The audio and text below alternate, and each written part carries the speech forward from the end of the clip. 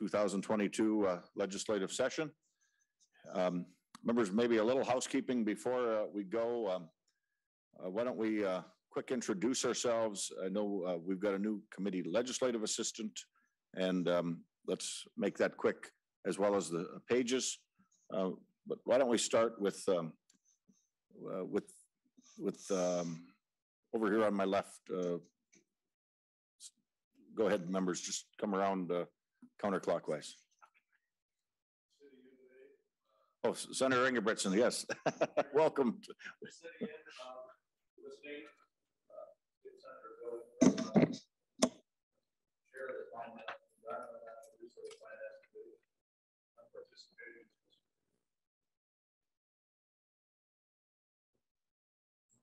Good afternoon, Mr. Chair. It's Erin Murphy, the senator representing District 64 in St. Paul. Very good. Ben, it's your turn. You're one of the guys that's new, so introduce yourself to our committee, please. Ben Abrahamson, the CLA for Senator Westrom. And Senator Tory Westrom. Welcome to Ben, and the pages, any new, we'll get to you as well, but let's go through the rest of us. So Ben, you get to know them as well as the pages, and any other new staff, DFL or Republican side. Joel? I am Joel Hanson. I'm the committee administrator for the Ag Committee. Appreciate you bearing with us as we navigate these new waters with hybrid hearings and coming back in person. So thank you very much. Senator Gary Dames represents Senate District 16, which is 6 counties in southwest Minnesota. Senator Bruce Anderson, represent Wright County and a little bit of Hennepin County, Senate District 29. And this is my first time on this Ag Committee, but I've been on it many times in the state legislature before. Thanks for allowing me to be here, Tory. Good afternoon, Senator Gene Dornick, District 27. Good afternoon, Senator Mike Ogden, District 21. Members, Senator Eakin, we'll go to you on the Zoom, and anyone else, any other members on Zoom? Well, thank you, Chair Westrom. As Kent Eakin, State Senator for District 4, that's Norman and Clay counties and a part of Becker County. All right. Welcome, Senator Eakin. Senator Frentz, did we bypass you? No, you didn't, Mr. Chair, but thanks for having me. My camera's not working, but I'm Nick Frentz, representing District 19, all of Nicollet County and part of LeSueur and Blue Earth County, and glad to be back on the Senate Agriculture Finance Committee. Good to have you back. So pages, who do we have? If you can introduce yourselves, just. Ashley Fowler, welcome. Kaya Murphy? Callie Murphy, welcome to our committee.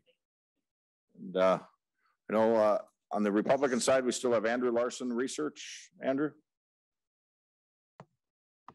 And he's in the back, and DFL, same research. Jackie Clinton. Is anybody else on the DFL side? Yes, hi, Senator. Vice Chair CLA, just spotlighting here. And members, one new addition also is our Senate Counsel. Laura, are you? Hello, Senator. I'm Laura Painter. I'm the new legislative analyst. I'm glad to be here. So members, Laura is replacing Greg Knopf. We welcome her aboard this fall. Laura, just tell us a little bit more about yourself. A background, grew up in Southeast Minnesota, I believe, and that's correct. As you know, you've got big shoes to fill. Oh, well, yeah. I don't know if I can call myself Greg's replacement, but I grew up in Rochester, Minnesota, and also spent some time in New Zealand doing environmental policy work. I finished a Master of Public Policy last year. Background in environmental policy, regional policy, historic preservation, and I'm just really excited to be here. Thank you, Laura. Welcome. And also fiscal analyst Hannah, why don't you just reintroduce us to you as well? Sure. Hello, Mr. Chair and committee members. I'm Hannah Grunwald, and I'm the fiscal analyst on the Agriculture Committee.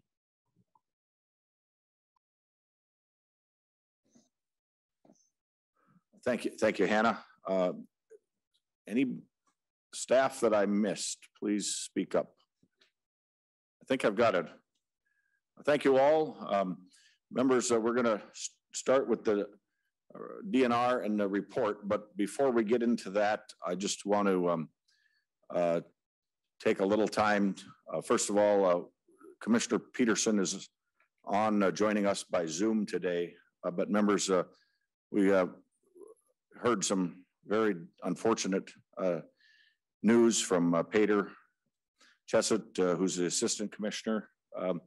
And as the Ag Committee, we want to just let Pater's family know, as you have probably heard, they lost their young child recently. And Commissioner Peterson, the Ag Department, we express our condolences and sympathies. And members, let's take a short moment of silence to think of Pater's family and Pater and his wife with such a tragic loss. Keep them in our prayers, and let's take a moment of silence briefly before we start in recognition of that tough, sad situation.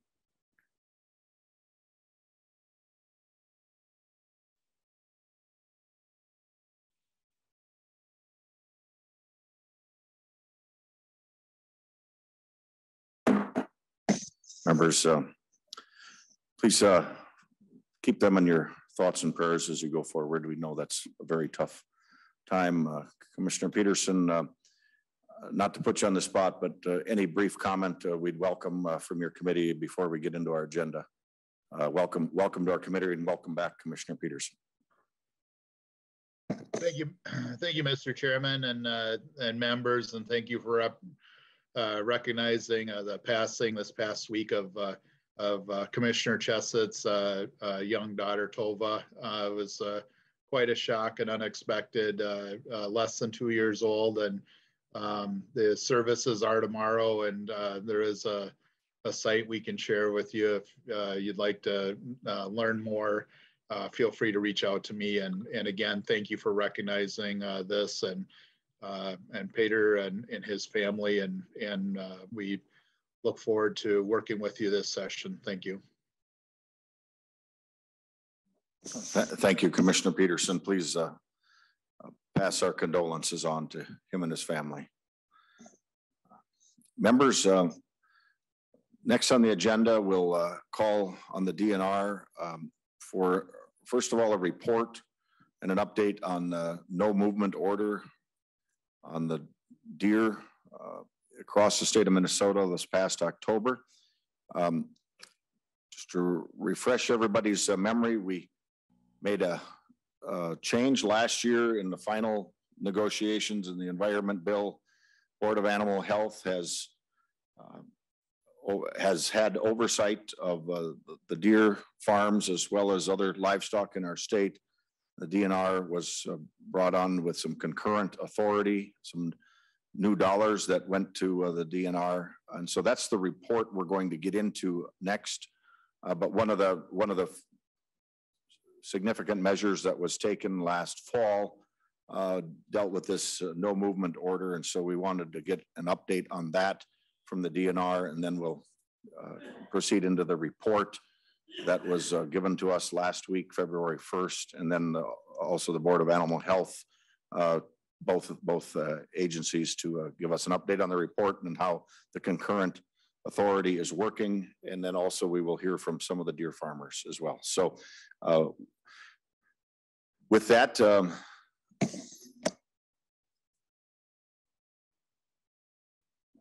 Captain Robert Gorick, welcome to our committee. If you can identify yourself for a record, welcome to the table. If you can proceed with the no movement order and an update for our committee, and then members will have questions at the end and continue from there. So welcome, identify yourself for the record. Mr. Chairman, if you don't mind, Bob Meyer, Assistant Commissioner, Department of Natural Resources. I'd just like to make a few introductory remarks and then turn it over to Captain Gorecki, talk about the deer movement. The third deer movement ban that we put into place, we've done this 3 times now. The latest one was, as you know, October 7th, and what brought us to that, what we learned, why we lifted it, and talk about a little bit of our recommendations in our report that we learned from that stop movement order that leads into our recommendations. This slide is actually slide 9 within our slide deck if you're looking for it. I was hoping to go chronologically from the passage of the law through concurrent authority into the stop movement order, into the recommendations.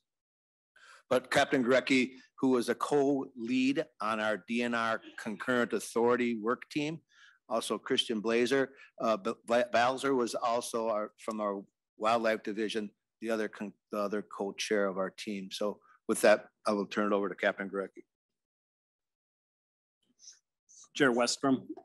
Welcome. Thank you, Assistant Commissioner Meyer, and welcome to our committee as well. Captain Gorak. Yes, thank you. Chair Westrom, committee members, thank you for having us. As you may know, on September 26, 2021, on or about, the DNR was made aware of a Wisconsin deer farm that had imported deer to the state of Minnesota, as well as 7 other states across the country. Roughly 387 deer were imported in the last 5 years from that farm. So on October 7th, 2021, the DNR issued an emergency order to prohibit the movement of white-tailed deer into the state of Minnesota, as well as around the state of Minnesota. This time was needed to really get into all of the deer that were moved during that 5-year period. The Board of Animal Health, in consultation with them, had restricted movement on 3 deer farms in the state of Minnesota that had received deer directly from this farm in Wisconsin that had CWD positive deer. But there was a lot of other deer across the country that we had no idea where these deer went, if they've passed through the state of Minnesota, had passed through the deer farms across our state, or perhaps had other tags issued when one got lost. So we really needed some additional time to look at all of these deer and reach out to our counterparts, not just with the Wisconsin equivalent to the Board of Animal Health, the USDA APHIS, who also helps coordinate deer movement and CWD efforts, but the other states, Oklahoma in particular. We reached out to these states to find out if these deer did pass through to the best of their knowledge and ability. As you may well know, a lot of states do not track deer as well or differently than the state of Minnesota does. So a lot of these deer ended up being dead ends, if you will. But the deer that we could corroborate and identify and confirm that they were not in the state. It took us roughly 2 months to do this. At that time, we had exhausted all reasonable efforts to find out where the rest of these deer went. And at that point, the commissioner, on and about December 2nd, issued an order to lift that temporary movement ban. And then we'd reevaluate it with this legislative session.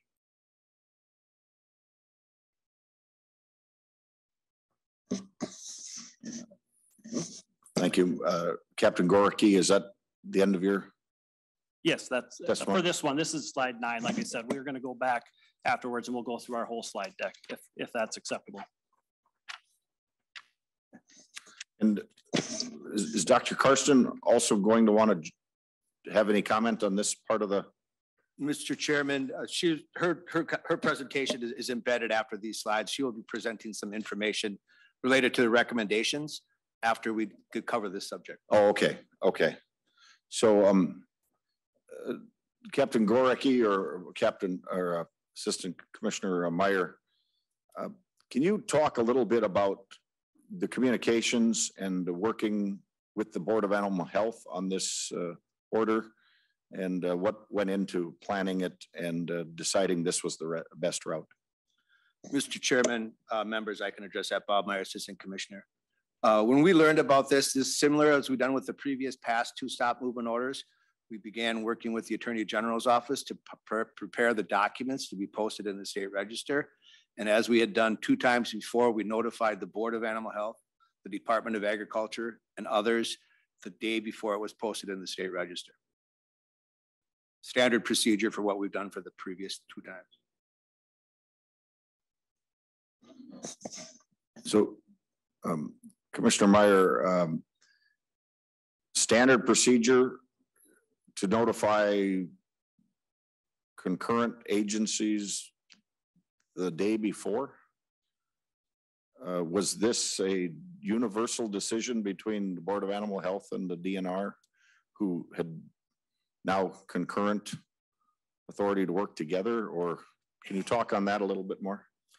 Mr. Chairman, yes, I can. Actually, you need to rewind the clock 6 weeks before we were notified. The board knew of these animals 6 weeks before we learned about it in the newspaper. So with that in mind, we needed to move quickly and rather quickly to get that done. And as I said, our procedures were to notify other state agencies after it was approved by the Attorney General, the Governor's Office, the reviser, and being ready to be prepared and printed in the state register. So what was, and I guess we'll hear from the Board of Animal Health too, but I know you and I talked in October shortly after this, but what was the response from the deer farmers, and what was the net result of this order being put into effect? Did it accomplish what you were set out to accomplish, or not? Mr. Chairman, Bob Meyer, Assistant Commissioner again. I think it accomplished more than what we set out to do, actually, by learning, as Captain Gurecki stated, not all states take chronic wasting disease as seriously as we are in Minnesota. Some states don't track, some states don't monitor, they don't have the information. State of Oklahoma, there's 2 different agencies who don't have concurrent authority that split the responsibilities. And with that in mind, it leads to one of the main recommendations in the report, that we should immediately prohibit the importation of any cervids into the state of Minnesota from any area within the country that has chronic wasting disease. Be it a county, local township, that whole state should be prohibited from coming into the state of Minnesota. We have 500,000 deer hunters. The impacts that the deer hunting community provides this state, not only on those weekends, but throughout the year.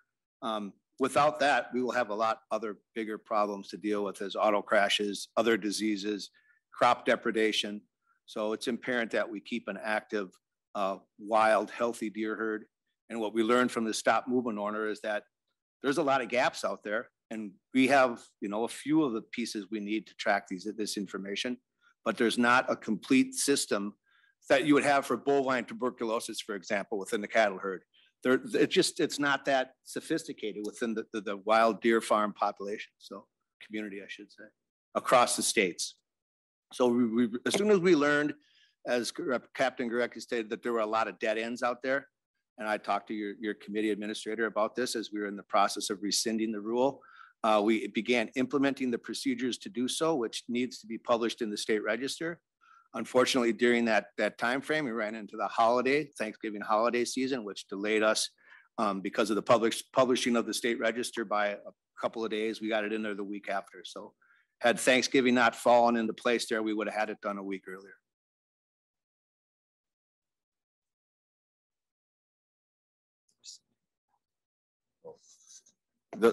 The date you're talking about, Commissioner Meyer, I think went into effect on October 11th.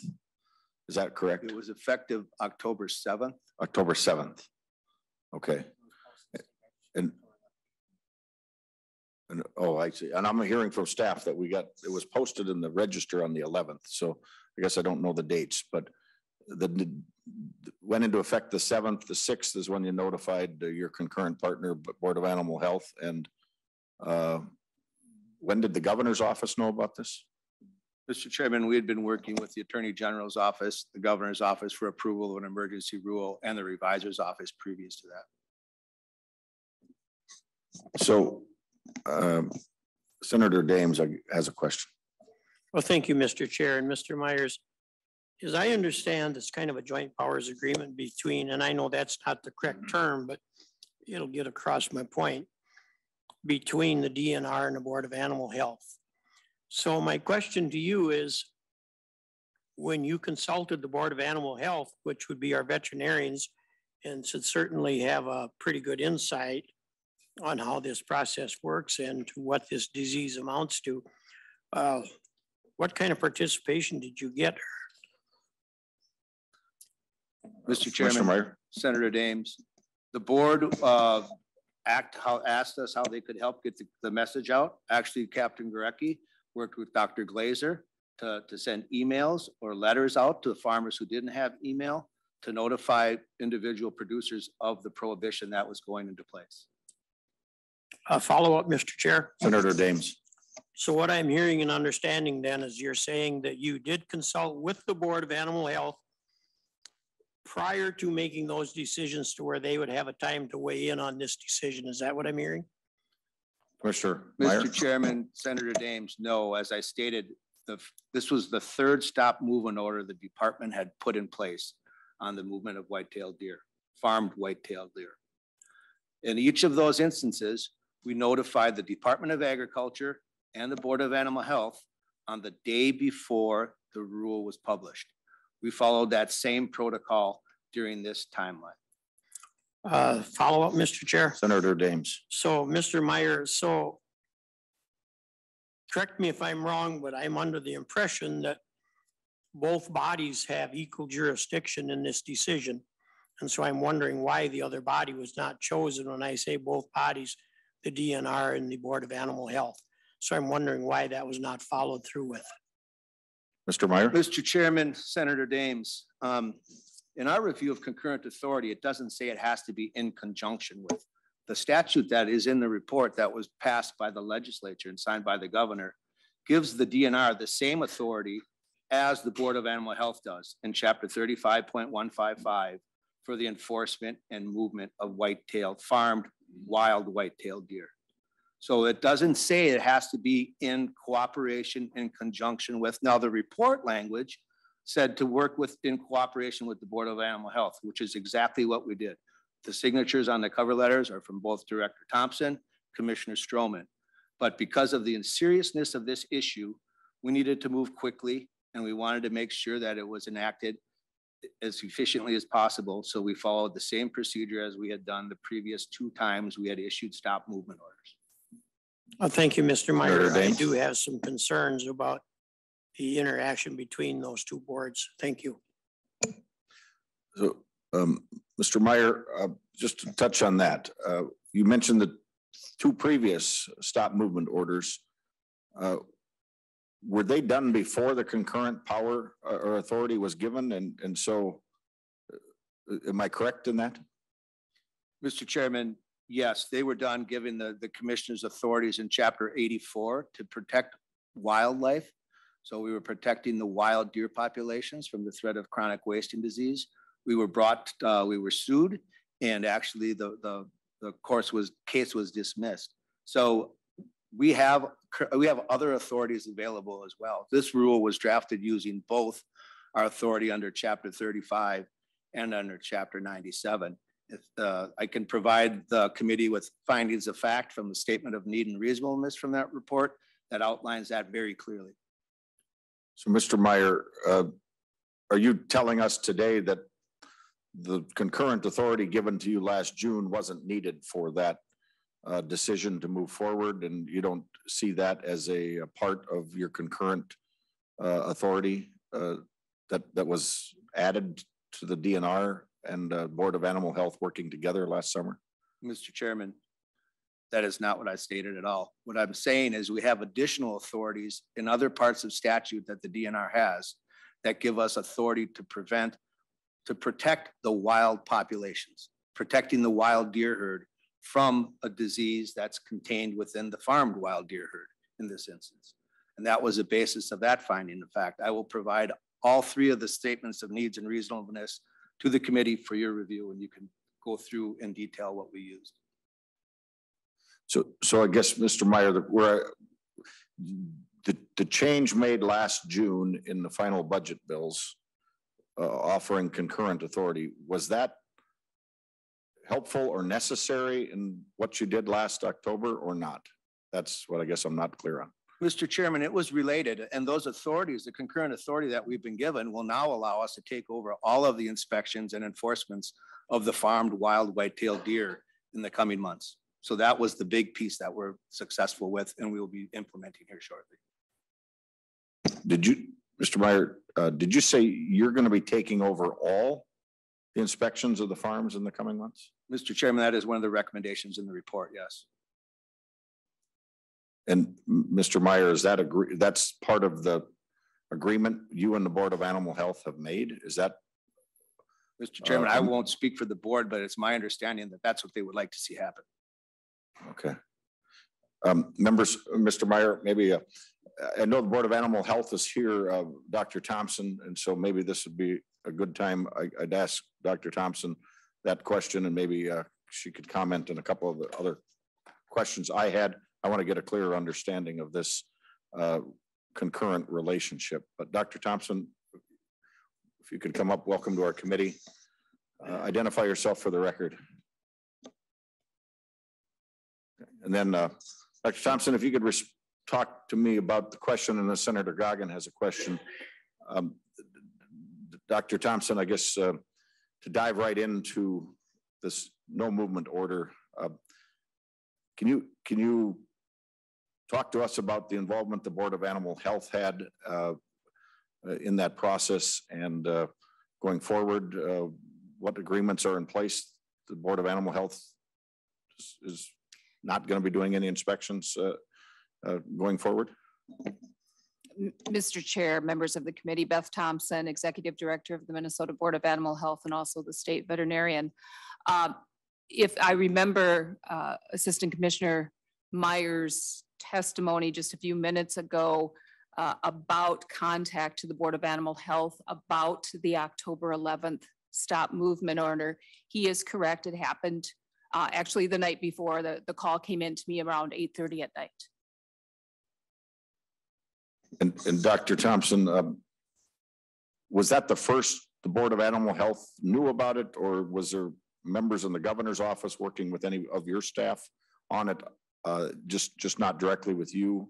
Have you found out, or is there anybody else working on it? Mr. Chair, members of the committee, no, not to my knowledge. Governor's office or no others were working with board staff on the stop movement order of October 11th.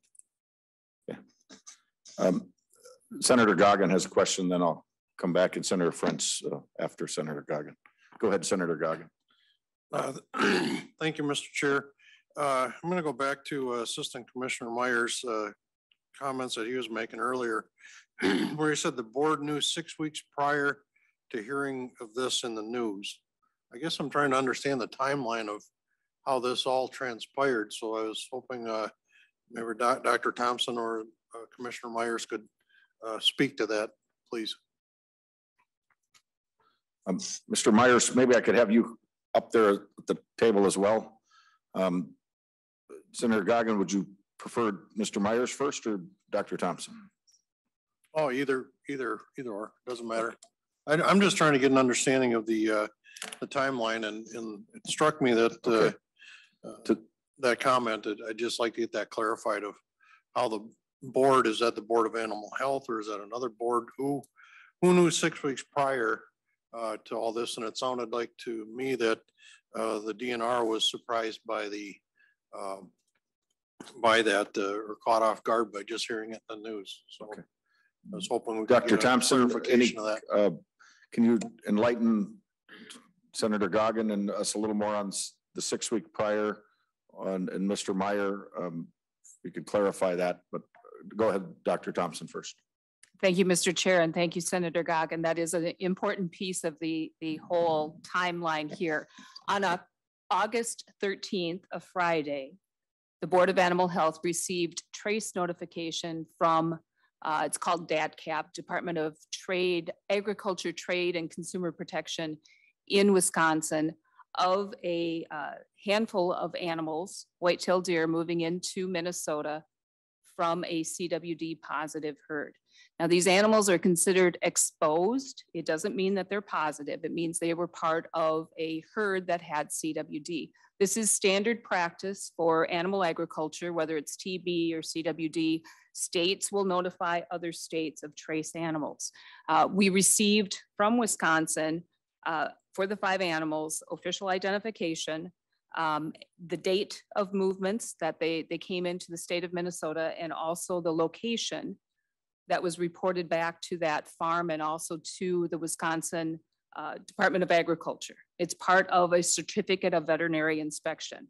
Whenever animals move across state lines, they need to have that CVI is what we call it for short. Veterinarian signs off and includes all of that information. So in answer to your question, first date, August 13th, we received that in. Within a few hours, our staff had completed that trace. Of the 5 animals, a couple were already dead, and I think a couple moved back into Wisconsin, and there was at least 1 animal still standing in Minnesota. So we quarantined that herd. USDA paid indemnity for that animal. It was euthanized and tested, and it was negative. The one thing the Board of Animal Health did not do was notify Department of Natural Resource of this trace from Wisconsin. So that's the piece that leads up to this herd being reported out in a newspaper, I believe, and then folks picking up on that from the newspaper. But again, this is not, with CWD, I think in the last year, there has been approximately 30 new herds across the United States. So it's not uncommon to receive traces, but yes, the Board of Animal Health did not notify our concurrent partner, Department of Natural Resources. Senator Goggin, follow up to that, or there was Mr. Meyer, I'll ask him for comment. I guess my question would be, would it have been something you should have done out of courtesy to notify the DNR in regards to this? I just, for open communications between their concurrent partner. Mr. Meyer, can you comment? Mr. Chair, I'm Dr. thinking, Thompson, go ahead. I'm thinking he probably meant that for me. And yes, Senator Goggin, the Board of Animal Health, out of common courtesy, should have included the DNR in that work that we were doing that afternoon. There are many pieces of the program that we haven't exactly combined the 2 agencies with concurrent authority, and both agencies are working on. But yes, as a common courtesy, the DNR should have been notified that afternoon. I don't have anything any further, Mr. Chair. Senator Goggin. I'm good. So Mr. Meyer, just to drill down a little bit more on the 6 weeks that we're talking about here, what's your recollection of the situation, and did that lead to any of the October emergency order? Mr. Chairman, Bob Myers, as I stated previously in my testimony, when we learned about it in the Milwaukee Sentinel, I think it was the Milwaukee Journal paper, we were immediately concerned, not only because of the 1 deer standing here, but where the rest of that Wisconsin deer population went, statewide, nationwide, and how those animals may circle back into Minnesota. Numbers could change. Some states don't really track records like we do, Oklahoma being one of them, and that's where we ran into some really concerns with Oklahoma. So as I stated previously, our standard procedures on the previous 2 stop movement orders were to be getting all of the work done and notify our stakeholders and partners before it was published in the state register. So, Dr. Thompson, how many of the animals, the 5 animals that came to Minnesota, did we not know of their location or the information on the other deer herd by time October emergency stop order?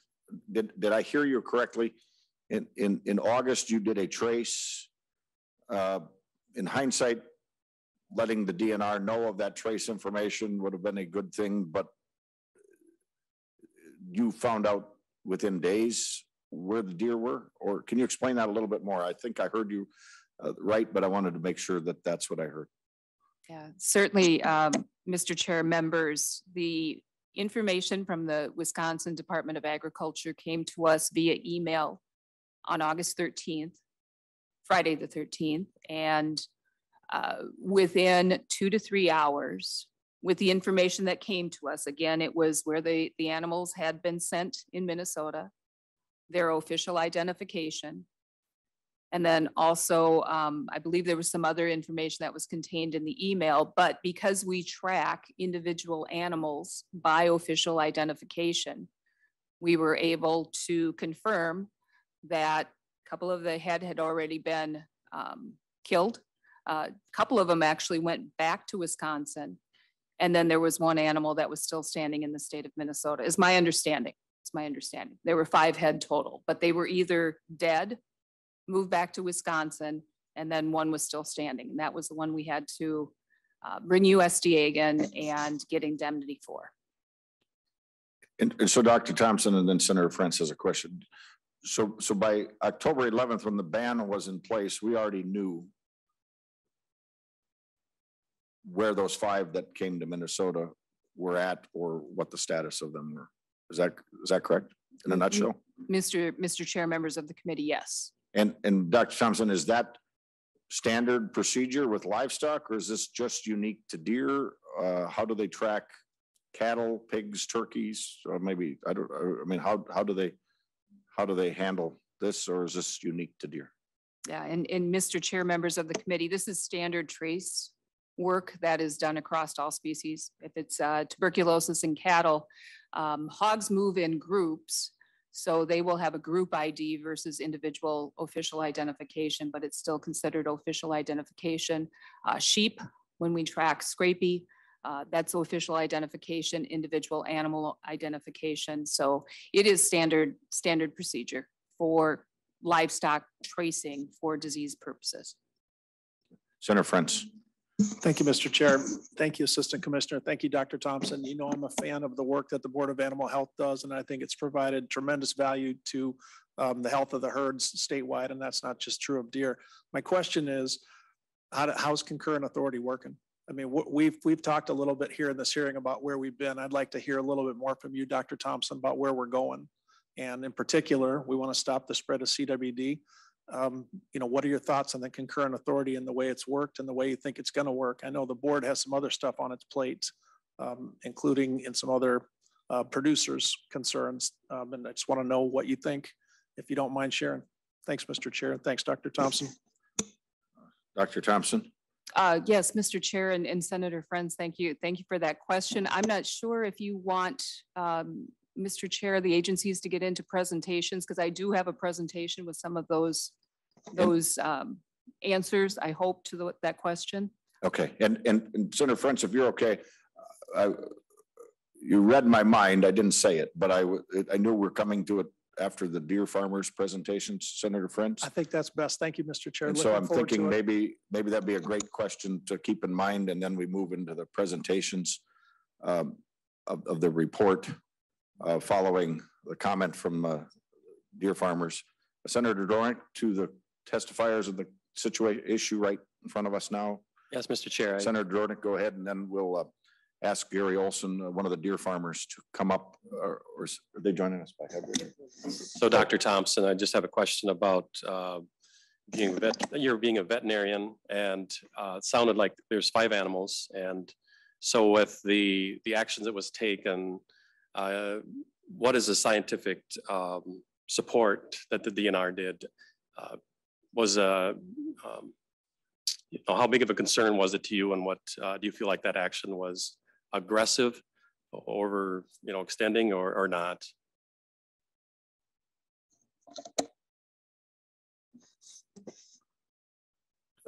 Senator Dornick, was that to Dr. Thompson or yeah, Mr. Dr. Mike? Thompson. Dr. Thompson. Okay, Mr. Chair and Senator, that if I may, and if the chair would indulge me, and I'm speaking on behalf of what I understand the DNR concern was with the situation. It wasn't the 5 animals. Rather, it was the other animals that had moved out of that farm in Wisconsin to other states. Again, thinking about traceability and the fact that all animals have official identification. Think about it as a driver's license. Think about it as a social security number. It's a number that stays with that animal for life. And it's a number that when that animal lands in certain spots, when it's bought, when it's sold, when a veterinarian writes out a certificate for it, that animal ID is tracked. And it's also brought into, in our state, the Board of Animal Health. So we have a very robust traceability system. We have a very robust database that tracks all of these animals. So in this circumstance, for animals to move into, say, South Dakota, and then bounce back into Minnesota. When animals are traced, when they go into South Dakota, those traces go to South Dakota. Wisconsin gets a hold of South Dakota.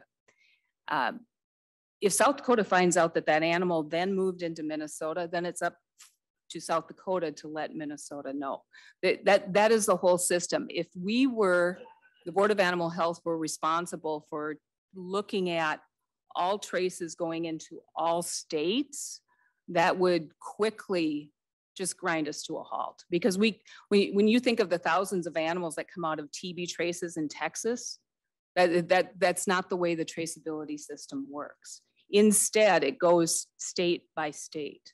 And in addition to that, Wisconsin, as the origin herd, had already gotten back information on the traces coming out of these other states. So it's kind of a twofold, with states work on the traces that they get and move them on if the animals did in fact move on to a new state. And in addition to that, the origin state keeps track of all of this too. Senator, did I? No, I got it. So follow up, Mr. Chair. Go ahead, Senator Dornick. So I guess my question is, how can we make it so we can communicate better? Because it sounds like the communication with the DNR was not quite right. And then the DNR kind of, so how can we make, is there anything we can do or something we've learned from this so that we can work together? We're all on the same team. We want to do what's right for Minnesotans. So how can we better do that and work together to solve this problem? And so if you have any suggestions or anything we can help to do that. Dr. Thompson. Yeah, and Mr. Chair. Some of that Senator Dornick will probably get into in the report, but go ahead if you want to briefly. Just very briefly, we all know that communication needs to be worked on. We do it every day. We just had a Board of Animal Health and Department of Natural Resources meeting this morning. So it's just working on that communication and getting that going, Senator. Thank you for the question. So Dr. Thompson, while you're here, and before we move on to the deer farmers, scientifically, would you implement this emergency order and recommend it to the DNR as a way to deal with the situation that we had? Sounds like we knew up front, and either the DNR should have asked if they didn't understand tracing, or you should have told them. But it seems like one of those two things would have solved a lot of the problem. How scientific, how many times do you do this stop emergency orders as a way to track livestock? Mr. Chair, and members of the committee, I cannot remember instituting a stop movement order. Now, it's not something that the Board of Animal Health would do, nor do we have the emergency powers to do that. I think that's the best I can answer your question, Mr. Chair. And so, Dr. Thompson, did that no movement order provide the information the DNR was looking for, or what did, if it didn't? And I'm going to ask Mr. Meyer. Mr. Meyer, I'm asking you the same question. Yeah, and so, Mr. Chair, members of the committee, one point that I didn't bring up in this whole the timeline was that the Board of Animal Health also contacted Wisconsin and got the whole list of official identification that came out of that, or the CWD positive herd, and we ran it against the data that was in our database and came up again with only the 5 animals that we already knew about had been sent to Minnesota. So the Board of Animal Health, with the information that we had, were confident that no other animals had moved into the state of Minnesota unless they had been moved illegally. Mr. Meyer? Same question. Mr. Chairman, while that information may have been there, we wanted to go back and retrace it. We looked at that information that the board had received. We had contacted Wisconsin as well, worked with other states. When we started working with Oklahoma, and I could have Lieutenant Korecki go into this in greater detail, or Captain Korecki, I should say, He was one of the ones responsible working on our trace out with those other states and other law enforcement agencies in those states. We rapidly realized, or we began to realize, that a lot of these animals were dead ends. They had either died or they weren't tested, or they're just missing because states didn't confirm the data. As soon as we started uncovering that, we began the timeline to rescind the rule. So that's when I had reached out to your staff, let them know what was going on, what we had reached, and trying to work with the timelines with the state register to rescind and lift that movement order in an efficient manner. So basically your question is, did we learn what we wanted to learn? No, what we learned is that there's a lot of problems out there. This information, though it may be numbers on pieces of paper, you know, there's other ways to move these animals around. I'm not going to get into those things, but we need to make sure that we're only bringing in animals that we know are safe, as we would do with any other of our livestock within our agricultural industry. So when we learn that, and we'll get into this in our recommendations, it leads us into the work that we began in working with on the final recommendations of the concurrent authority report. So Mr. Meyer, and then we'll move to the testifiers. Is there a reason the DNR didn't ask their concurrent partner if they had any information on the deer you were concerned about in the first place, that they could trace? Sounds to me like maybe you didn't even know that they traced animals. Is there a reason they didn't ask them back in August or early September? Mr. Chairman, it was a matter of efficiency and implementability. We wanted to make sure that rule was able to be implemented without people getting under the wire and moving animals before it was implemented. Last question then, Mr. Meyer. Do you think that's a policy you're going to want to continue to work with concurrent authority, Board of Animal Health? Is that a takeaway? Mr. Chairman, when we get into the recommendations of the report, one of them is to stand up a new memorandum of understanding that will deal with communications and how these issues will be dealt with going forward. So there's lessons learned in the past 6 months from both agencies, or the board and the department, I should say. And we're looking to implement those and move forward to make sure we can protect Minnesota's wild deer herd and have a safe farmed wild deer population within the state of Minnesota as well.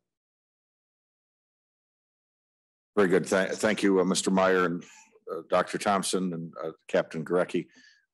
You don't go far away. We've got 3 testifiers, deer farmers, and then we want to get into the report. So members, that's what we'll do. Mr. Gary Olson, please give us about 2 minutes of testimony on your situation and comments on the situation we've been hearing about, and then we'll continue with 2 more testifiers from deer that are deer operators, and then we'll go back into the report.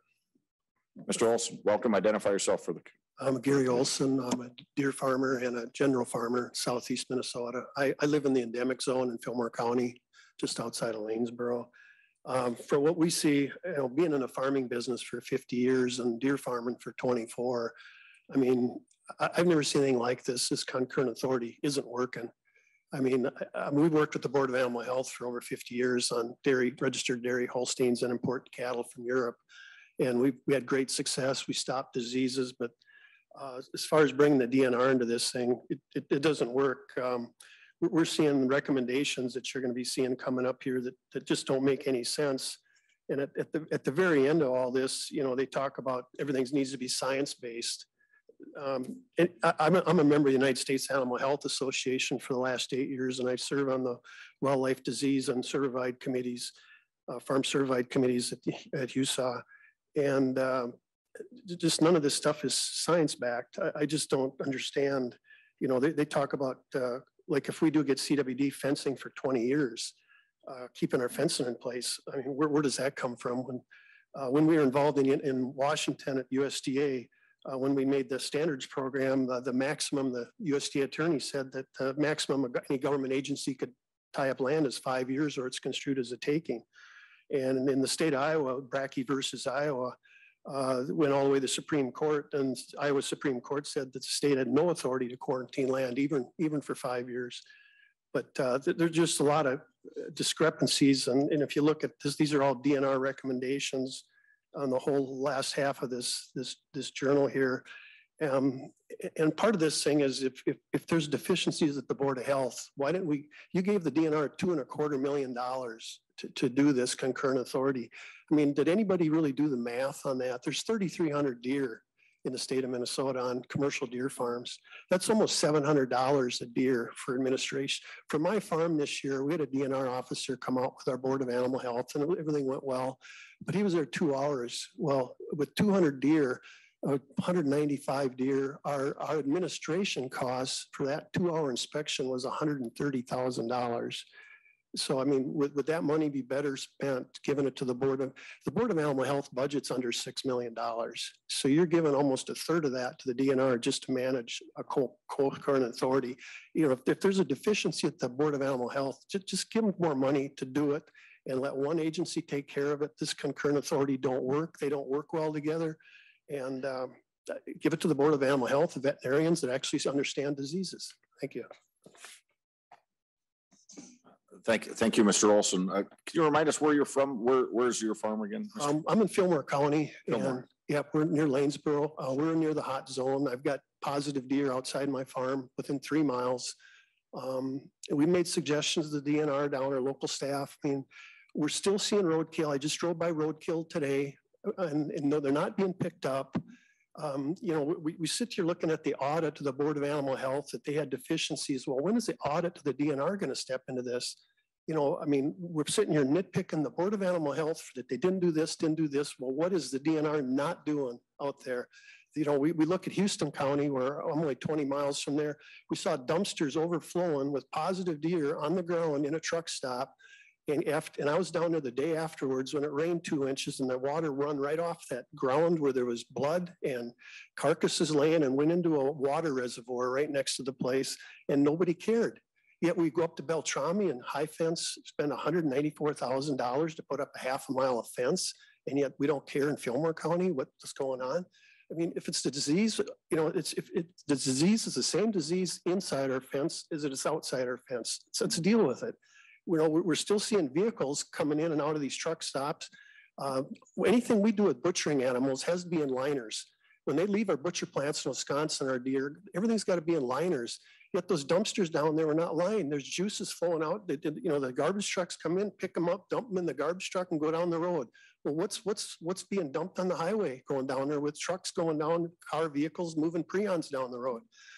I mean, this just doesn't make sense. What you guys are.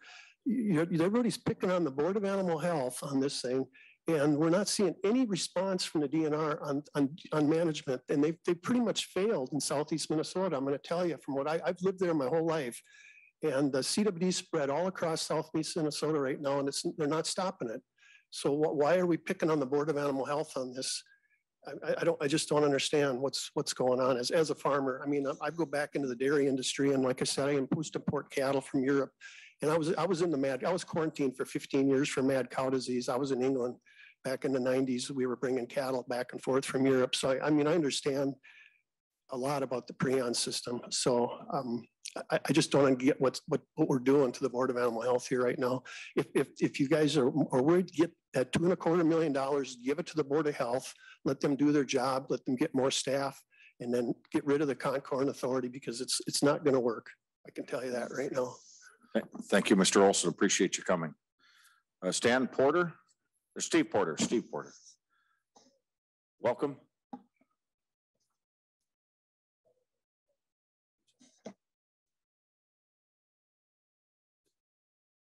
Thank you. Thank you for having me. Melissa Ucatel will be on deck if you want to come up right after. Mr. Porter, welcome. A couple minutes. Can you keep your testimony too? And thank you for coming. Identify yourself first for the record. Sure. My name is Steve Porter. I'm a deer farmer, started raising deer in Kitson County, northwest corner of the state in 1992. I just retired from law enforcement, retired from the position of sheriff. And I built a farm for my boys to take over. These movement bans, one thing they're not telling you is the Board of Animal Health recognizes that I have a closed herd, which means that I haven't bought any deer or brought new deer onto my farm for about 10 to 15 years. I have a closed herd. I don't have any chance of getting CWD. When the DNR decides to do a ban on movement, they shut me down. I call Bob Meyer and I say, Bob, I have I only get paychecks so many weekends a year when I have my entertainment business, and I'm going to go to a sports show in Little Rock, Arkansas. I have a closed herd. I've tested 140 animals. I need to be in Arkansas. And he says, well, the ban is running for 30 days and you can't go. They've advertised 40,000 brochures that I would be there. My live bucks would be on display. It's irrelevant that I have a closed herd. I've had zero contact with sales from any other state or even within the state for about 12 to 15 years. I'm under a lockdown. Bob says you can go after the 30-day ban. Well, the sports show will have 1 day left. Forfeit your income, it doesn't matter. I'm out a lot of money. I've lost credibility with all of my vendors that I do sports shows at all across the upper Midwest. I've lost credibility. They print 40,000 brochures that say I'll be there. I can't come, I'm in a lockdown, I'm caught up in something. We do not fight disease this way. We don't paint with a broad brush. When we had TB up in Skyim, they had an appropriate response. They went up there and they got after the cows and the deer that had TB, but they didn't shut down livestock producers in the opposite corner of the state. But the DNR wants to come in, and in my humble opinion, it's a hostile, vengeful act to just say, sorry, forfeit your income, you're done. You're not going. This fall, under their ban, they sent game wardens to my vendors to knock on their doors, harass my customers, and tell them, if you let the deer on the property, there's going to be tickets written. The deer will not come to this event. Steve Porter is going to get a ticket. They harass the building owners. If the store owner says, yes, he's bringing his deer, he'd violate your order. Then they harass the building owner. They've harassed my customers. So right now I'm telling you, my entertainment business is dead. They have effectively killed it. And if you were to tell me today, hey, we can fix this, we can reel in the DNR and be peaceful, and you can run a agricultural business in peace and follow the rules set up by the Board of Animal Health, I would tell you it's too little, too late. My business is dead. I have my animals right now on a maintenance diet. I'm feeding them sunflower screenings at $40 a ton and beet pulp. And now I'm due for an inspection this spring, and they say, we're sending a warden onto your property. I worked in law enforcement for 30 years. What happened to search warrants? I never agreed to forfeit my rights, but yet they're forfeited, and they're sending game wardens licensed on my property. Total violation. I could talk to you for an hour about the constitutional violations. So they're going to come and do an inspection this spring. I'm supposed to let my rights be gone and let an inspection occur with a licensed officer. Do you know of a pig farmer in the state, or a cattle farmer, or a turkey farmer who has to let a licensed officer on the property to do an inspection? I don't know of it. This is absurd. My business is dead. I got my animals on a maintenance diet, and I have to make a decision. Do I start slaughtering my animals and throwing them in a pit? Do I keep my animals and hope to have a business? Do I invest more money in my business? Do I invest in better fencing, better buildings, better infrastructure? Do I upgrade a tractor? I can't make one improvement because my business is being held hostage by the Minnesota DNR. I've got a son sitting over here in the side with his wife. They built a house on my farm. 300 yards from me, they built a house. They planned on farming deer for 50 years. We follow all the rules. We've done everything right. We've tested 140 animals for CWD. He's living in a house without sheetrock. He doesn't know if he's going to have a job. He's supposed to do what now? He's put roots down in a farming community, and we've been under attack by the Minnesota DNR. And in my humble opinion, it's hostile. Last thing I want to say, in 30 years of law enforcement, you guys, I've probably been to 30 suicides. That's what I've done as an officer. And it was graphic and it was ugly. I never understood the mentality. My phone's been ringing off the hook from young deer farmers who don't know how to make their feed bills, who don't know how to make their loan payments, who don't know how to do anything. And Bob Meyer will sit up here and tell you, we're just trying to fight disease. He knows he's painting with a broad brush. He doesn't care. Their goal isn't to fight disease, in my opinion, it's to obliterate deer farms. And they're succeeding. Thank you, Mr. Porter. Thank you. For driving all the way down. That's it was a 6-hour drive. I go halfway there to get home. So Yep. You're halfway home when you go by my. We're caught between a rock and a hard spot. What do we do with our animals right now? What do we do with them? Mr. Porter, Melissa, if you want to come up, Sure. just while he's doing that, Mr. Porter, so if I understood you right, they went to your customers out of state? They went to, and talked to them and harassed them, quote unquote, no, using your language? I asked if I could go to Little Rock. They wouldn't give me permission to drive from my house to Drayton, North Dakota, 25 miles. Bob said, you cannot drive. Although you're licensed through USDA, although you have an import permit to exhibit in Arkansas, you have all the right paperwork. We're not going to let you drive from your house to Drayton, North Dakota. You can't drive 25 miles because we're controlling CWD. But in 3 more days, then you can, Steve. But none of my animals would be tested for anything. Nothing would change with my animals. It's just let the ban expire, then you can go. And so I understand Drayton, North Dakota is where the deer are? Or no, I'm in Kitson County and I had to drive on Minnesota soil to get to North Dakota. Then I would have been on the freeway there. And then I would have been legal on I-29 all the way south to Little Rock. And I can't get permission to go on and 20 miles of US soil. The ban is lifted now. And so you could go under the. I can go now, but I can't. None of my sports shows are over. No, they don't want to talk to me because they're telling me, Steve, you've lost credibility. Your credibility is destroyed. We printed 40,000 brochures that you'd be here. You failed to fulfill your contract. Why would we put faith in you again? We advertise a year in advance. We lock in our entertainment. Sure. So now I don't have credibility. I've lost all my sports shows. So Melissa, we got to get to your testimony. Strikes me that, and we got Senator Bruce Anderson, who's been on the Claims Commission here. Mille Lacs Lake had a lot of claims come in with when Governor Dayton had shut down fishing in that area. I don't know if you have a similar claims or not, but you might want to look into it. Someone's got to tell me how. I don't know what to do. Different pathway, but I mean that is something we do have around here as well. Thank you, Melissa. Welcome to our committee. Thank you. Tell us your last name, identify yourself for the record, and if you can keep it to 2 minutes, I appreciate you. My name is Melissa Yucatel. I'm with Crow River Whitetails, and this is my husband, Steve, and he's actually going to speak today. Okay. Hi, Mr. Chair. I'm Steve Yucatel and members of the committee. Thanks for letting me speak today. Melissa asked me to speak on her behalf, so.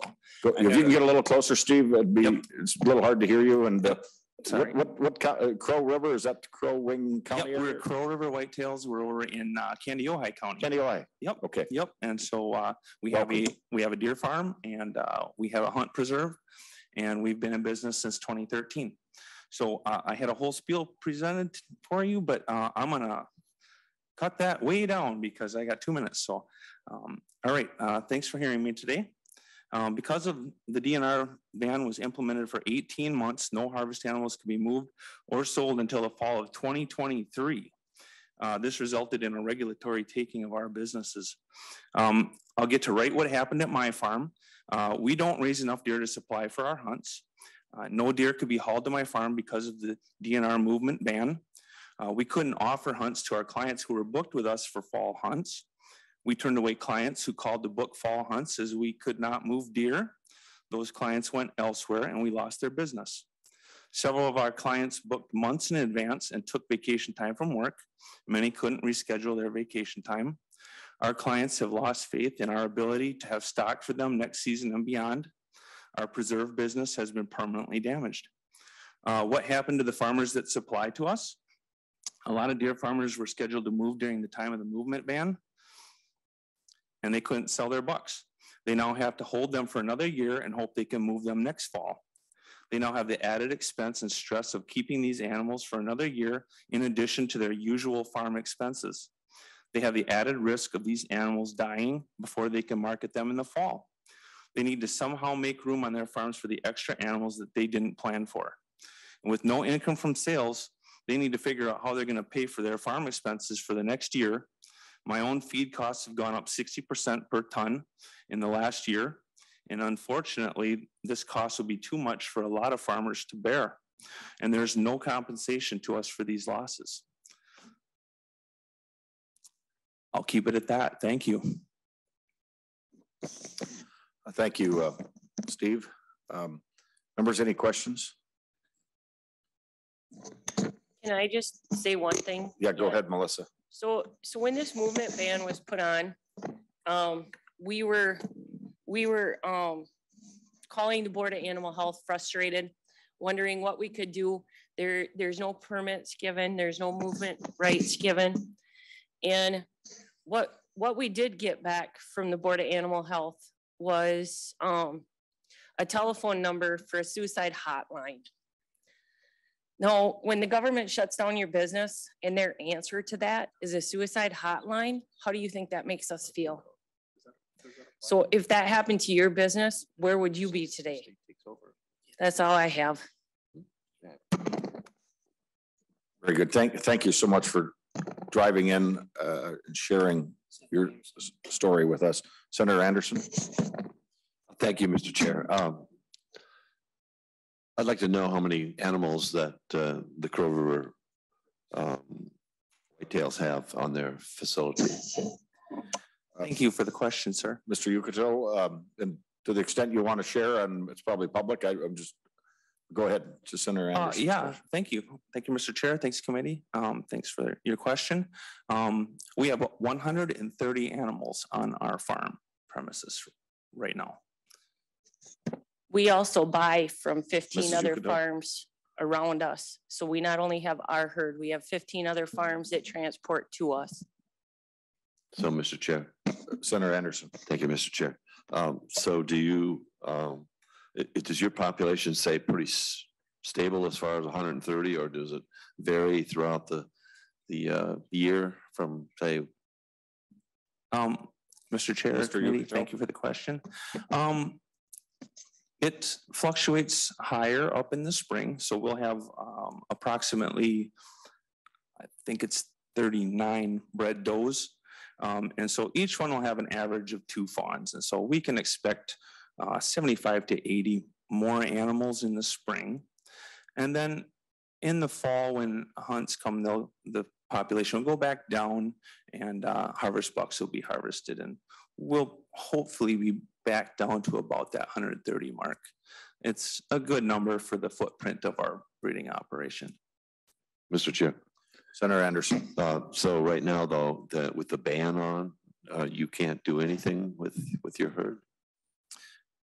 Mr. Yukato and Senator Anderson, I think the ban has now been lifted. I mean, prior to that. Mr. Yukato. Thank you, Mr. Chair. What is your current state and prior to that, to Senator Anderson's question? All right, thank you, Mr. Chair. Thanks, Mr. Anderson, for your question. That's a really good question. At the time, on October 11th, when they put this ban in place, the ban was actually implemented for 18 months. It was not told to anyone that they might possibly lift it sooner. And that is what struck really a hard nerve there in the deer farming world. Knowing that we sell animals in the fall, from October 11th forth, everyone planned that they couldn't sell in the fall of 2021 or the fall of 2022, and possibly not until the fall of 2023. So as a deer farmer, you have to make some difficult decisions knowing that you can't move animals for 2 years. And if your feed bill is already $1,200 or $1,500 a month, and you have children and you have other animals and you have other obligations that quite honestly are very important, that was terrifying to a lot of young families. And I know that people just ended up having to make intelligent business decisions, and a lot of herds were put down. I'll just say it. So, Mr. Chair. Senator Anderson. Thank you. So with this new concurrent legislation that went into effect, how does that strike you in your dealings as a deer hunter, or deer provider? Do you think that this is working well, or did you like the way things were going prior to this concurrent resolution or concurrent legislation? Mr. Yukato. Thank you, Mr. Chair. Thank you, Mr. Anderson, for the question. And then Senator Goggin has a question. And we go ahead. Okay. From what I see, it's not necessary. It doesn't appear to be working well. Even when I was listening to Bob Meyer's testimony earlier, he said that the DNR will be taking over all inspections going forward. But when we asked Dr. Beth Thompson, will that be happening? We didn't hear an answer. So I'm not sure where they're at with that. I don't know for sure that I see the groups working very well together. It's not necessary. Gary mentioned that the Board of Animal Health could have gotten more funding, and that would have probably just solved all the problems right there. But I don't work with these agencies at the Capitol or do all the things that they do, so it's a tough question for me to answer. But from my point of view, it doesn't seem that it's a good idea. But Melissa may want to speak on that too. I'd like to say Melissa, any something. comment on it? Then I need to get to Senator Gog. So from my point of view, the Board of Animal Health did all their trace outs. They did it in a matter of hours. They knew where all of the animals were that had been in Wisconsin, where they were in Minnesota. They had locked down them farms. None of that would have affected my business or the 15 other businesses that I work with, other than the DNR shutting it down. And they did it 6 weeks later. I still find it hard to believe that they learned it through the newspaper. I think they just hastily shut it down during our prime time because they know they can do that. This is the third time they've done it. They seem to pose it for whatever reason they want, whether the CWD is coming from within the state or outside of the state. And I'm kind of rambling, but that's just kind of my opinion on it. For 5 animals, they blanketed the entire state. Senator Goggin. Thank you, Mr. Chair. The question I have is, you had mentioned that deer were being put down.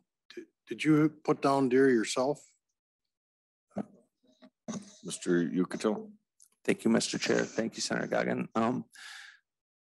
We did not need to. We're a self-sustaining farm pretty much. And so we have an outlet for our deer because we have a harvest preserve. Most farms don't have that. And so, and no one knew that the ban would be lifted in December. So that was kind of a surprise. But even farms that would have wanted to or had an opportunity to sell to a preserve like me, I canceled all my hunts.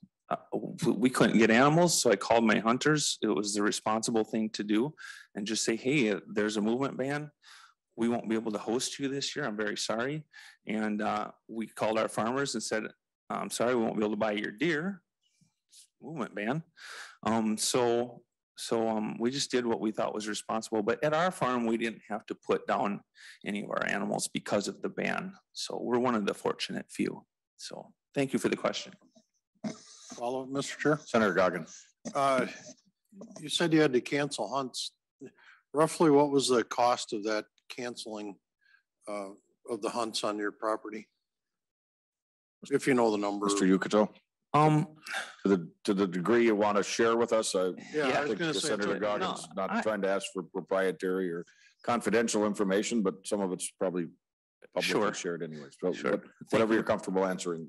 Thank you, Mr. Chair. Thank you, Senator Goggin. We canceled approximately 30 hunts this year, and we're a new farm preserve that are just getting started. So this one really hurt. But if I had to estimate our overall cost or loss at our farm.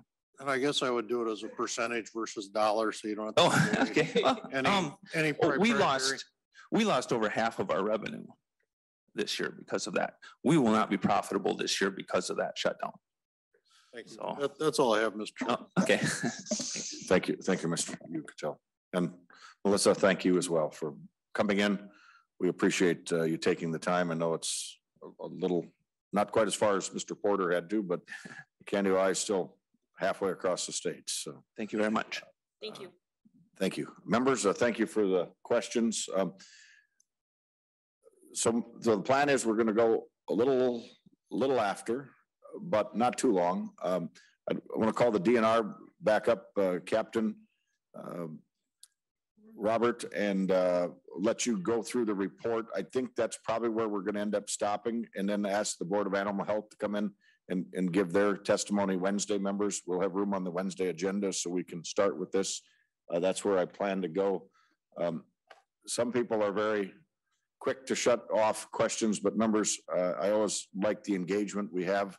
We learn a lot from the different testifiers. They drive a long ways. And so I appreciate your indulgence, but I'm trying to walk that balance. And we always want to make sure we have good engagement. And when people make that long of a trip, and for those of you that are testifying, if we don't finish today and it doesn't work to come back, you can join by Zoom. So contact our committee staff and we can get you a link so you could watch any further discussion. If that's easier or your desire on Wednesday, we'll continue this hearing. So Captain, identify yourself again for our record and let's walk through your the report February 1st. And members, feel free to jot down questions. If we don't get to them all today, we can continue Wednesday. Mr. Chair, members of the committee, thank you. Captain Robert Breck with Minnesota DR. A little bit closer maybe would be helpful. Can you hear me now? Yep, that's much better. Thank you. So we'll give you a brief overview of what precipitated the concurrent authority, kind of an overview of what we did during the concurrent authority, and then some of the legislative audit report overview summary.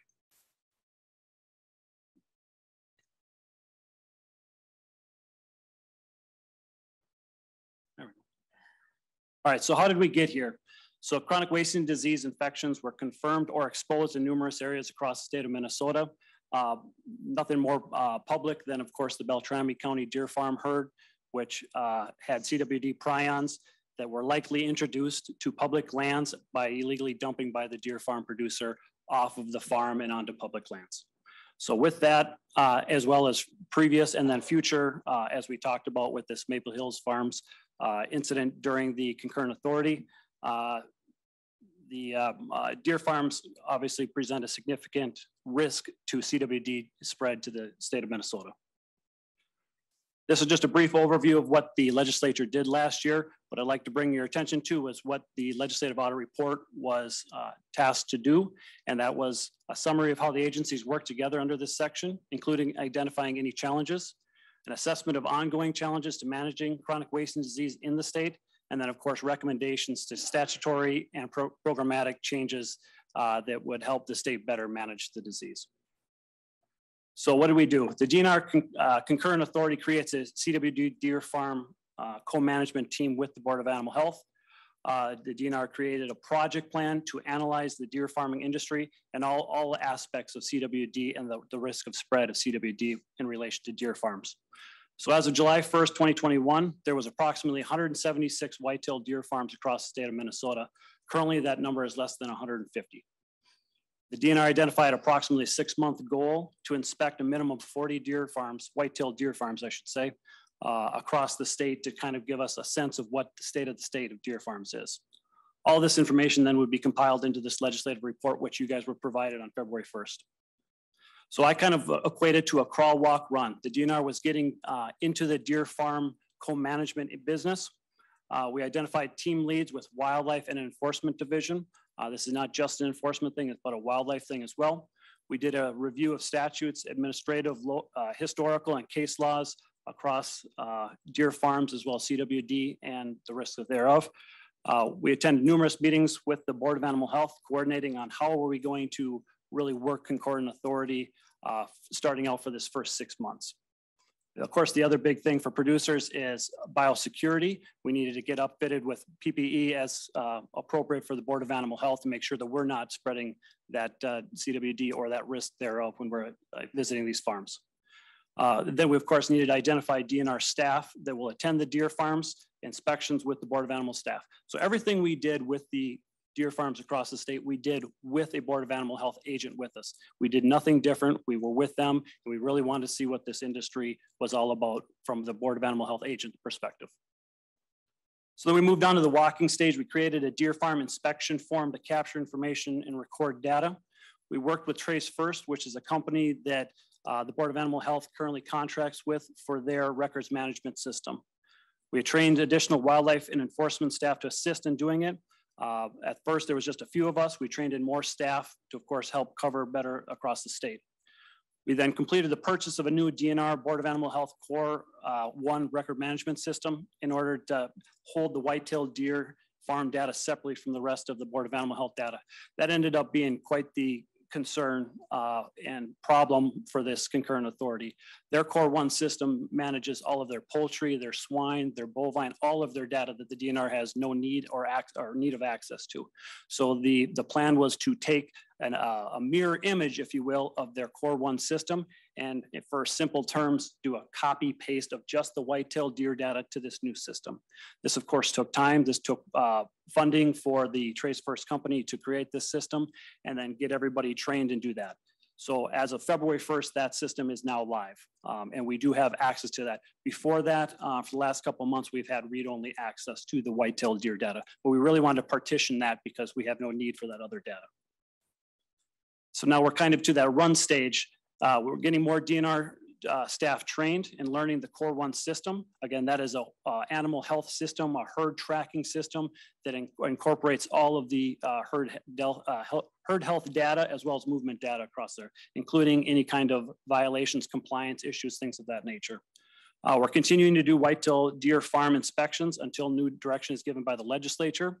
And we're going to train additional staff to assist in future white-tailed deer farm program until otherwise directed to do differently. That includes, of course, data entry, which is a very labor-intensive task.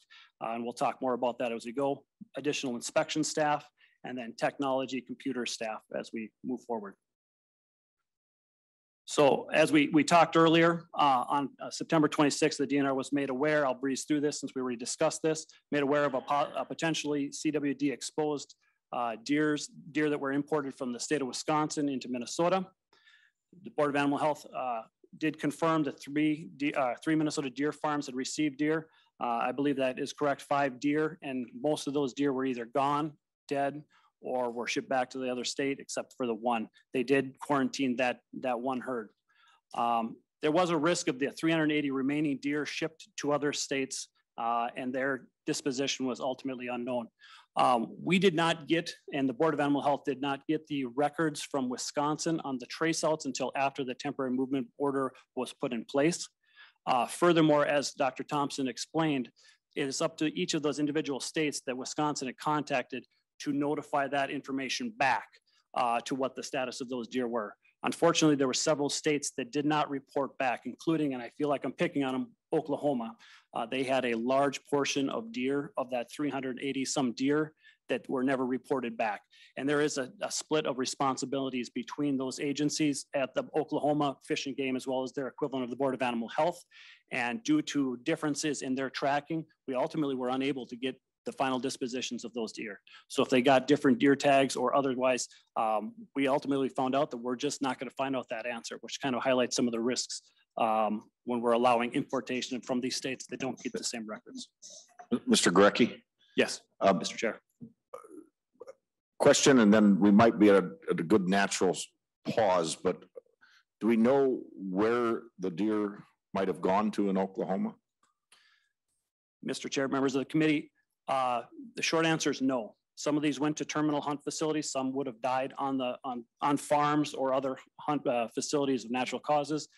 But as far as I'm aware, no, we do not know the final dispositions of these deer, or most of them. Mr. Gurecki, if they go to a hunt facility, wouldn't it be pretty natural that they're going to be hunted and not moved out except after they're dead? Mr. Chair, members of the committee, yes, unless, as does happen sometimes, one hunt facility will sell a deer to another hunt facility for whatever business purposes they see. But okay. Yes, that is true. So Mr. Gurecki, I think we're on slide number 9. You've got a little ways further to go, and just trying to balance the time. If we bring it back up first thing on the Wednesday hearing, would that work for you to come back and finish your presentation? And then we want to hear from the Board of Animal Health. And I think there's more here than we want to rush through, if that's all right. Mr. Chair, members of the committee, whatever you guys deem. Yep. Okay. So members, any burning questions right now? Otherwise, we'll take it back up Wednesday.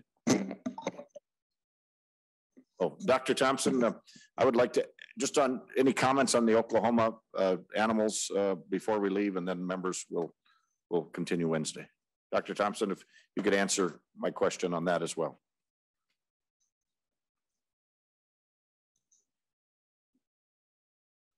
Oh.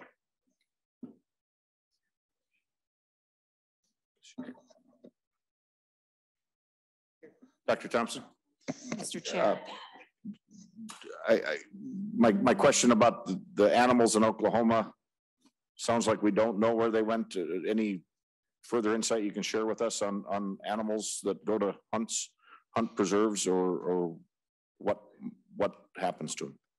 Yeah, Mr. Chair, members of the committee, Oklahoma is one of those states that has split authority, and I'm drawing from my memory banks here. It seems as though their state animal health official, Dr. Rod Hall, has oversight on chronic wasting disease for farm facilities, but then their equivalent of the Department of Natural Resources has oversight of animals in hunt facilities. As I mentioned to you, all state animal health officials, we work with traceability every day, every species, every day, diseases that we need to be tracing. My understanding, the concern from Department of Natural Resources here in Minnesota is that the animals moved from Wisconsin to this hunt facility. And then there was a possibility that ear tags were taken out of those animals. And then at some point, the animals came out of that hunt facility, were re-tagged and moved into the state of Minnesota. I'm not aware that that happens. The testimony from DNR that hunt facilities trade animals back and forth. I'm not an expert in that area, Mr. Chair, but I would find it very odd, and they should be prosecuted if in fact this hunt facility is taking official identification out of animals, not tracking it, and then putting new official identification into the animals and moving them into other states. If you look at the official ID for animals, there's a US shield that is on the official ID, and it specifically says do not remove. So that is punishable if they are removing and or not tracking and then putting new ID in to move them into new states, Mr. Chair. Insightful, thank you. Members, with that, we will leave on that note, and we'll ask the parties to come back first thing on the agenda for Wednesday. Members, with that, this meeting is adjourned.